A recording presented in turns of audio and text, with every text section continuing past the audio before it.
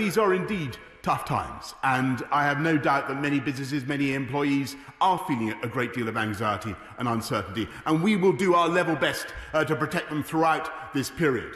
But we will get through this, Mr. Speaker, by precisely the methods that we have outlined and that were agreed upon in this House yesterday. And I may say, I think that what the reality of the opposition position has been exposed. The cat's out of the bag, Mr. Speaker, because it was his shadow education secretary who said of the present crisis, she said, "Don't let a good crisis go to waste." That's the real approach of the Labour Party, Mr. Speaker, seeking to create political opportunity out of a crisis, out of the difficulties and dangers this country is going through, whilst we are taking the tough decisions to get this virus down, Mr. Speaker, to keep our education system going and to keep our economy moving. He supported it yesterday. I hope he will, in a spirit of togetherness and unity, that he will continue to give it his support.